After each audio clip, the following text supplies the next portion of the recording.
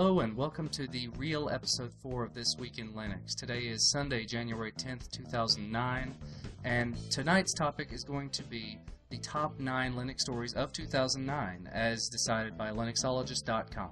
Number 9. On January 1st, 1970, at exactly 000000 UTC, Epoch time officially started. That's when the Unix time was at exactly 0.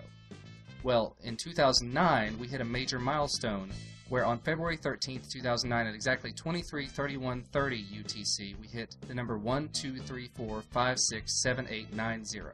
Number 8. In July of 2009, Microsoft stunned the world by releasing 20,000 lines of open source code to the Linux kernel. These were used to enhance the performance of the Linux operating system when virtualized on a Windows 2008 Hyper-V server. It seems like it's a big deal to the open source world, but really it was to make people want to use Microsoft for their virtualization when there are plenty of open source virtualization tools available. Number 7. It was revealed in 2009 that Microsoft was indoctrinating Best Buy workers with their anti-Linux propaganda.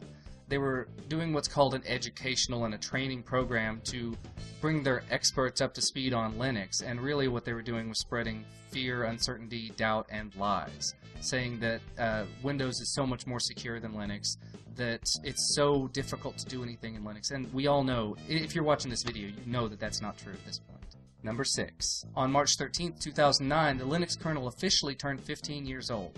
Number 5. In July of 2009, Google made a major announcement when they said they're going to release a Chrome operating system based on the Linux operating system somewhere in the second half of 2010. Number 4. At some point in 2009, Microsoft decided they wanted to patent the sudo command. Now, it wasn't exactly sudo, it was something like that, but it was a graphical utility wrapped around a command that would escalate user privileges to an administrator level. If you know me at all, you know that I'm completely against the idea of software patents. I like the idea of intellectual property and of someone saying, hey, I did that first, it was really innovative. But I don't think that they should necessarily make money off of everybody else wanting to use it. If you make a product and you want to sell that product based on the idea, that's wonderful. But that's just like saying, no, I created a waffle, and therefore no one else in the world could ever make a waffle. Sorry, that just doesn't sit well with me. Rant over. Number 3. On December 17, 2009, Mark Shuttleworth announced that effective March of 2010, he would no longer be the CEO of Canonical. He's moving to focus on the design, partnership, and the customer aspects of the Ubuntu community. And he still will be remaining the Sabdaffel, the self-appointed benevolent dictator for life of the Ubuntu project. Number 2. In April of 2009, Oracle Corporation entered into an agreement to purchase Sun Microsystems, the owner of MySQL.